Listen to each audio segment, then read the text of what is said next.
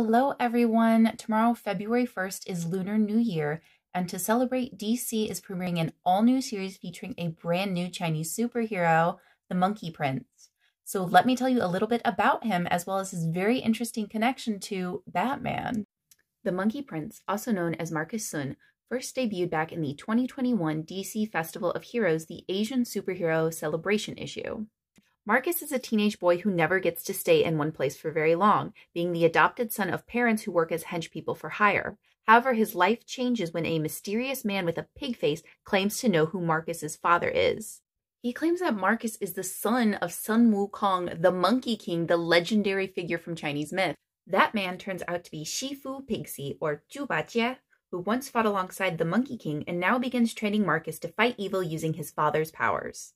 As a Monkey Prince, Marcus has the ability to shapeshift, turning himself into everything from Shazam to a parademon. However, he hasn't quite gotten the hang of his powers, so his imperfect transformations usually give him away.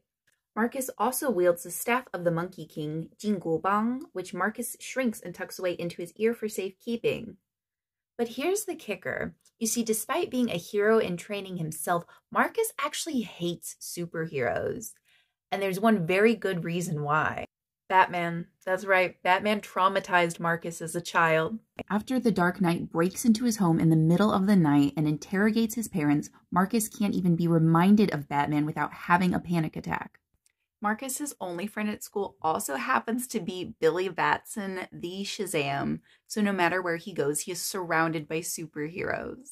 This story is written by Jean Luen Yang, the award-winning author of American-Born Chinese and Superman Smashes the Klan, some of my favorites. And the art is done by Bernard Chang, who has a very fun and fluid style that I think works really well with the tone of this book. And of course, it is brightly and beautifully colored by Sebastian Chang. I actually grew up being told stories about the Monkey King by my grandparents, so seeing his son as a DC superhero is so cool to me. But even if you don't know anything about the Monkey King, this series does a really great job of incorporating the lore as well as other characters from The Journey to the West, which is the 16th century novel that the Monkey King is most famously featured in. Monkey Prince Issue 0 is actually free to read online right now at dccomics.com, and it gives a little bit of backstory into the Monkey King and establishes some characters and villains that we will see come back later. To see Marcus take up the legacy of the Monkey King, check out The Monkey Prince debuting tomorrow on February 1st, and I hope that you have a wonderful Lunar New Year.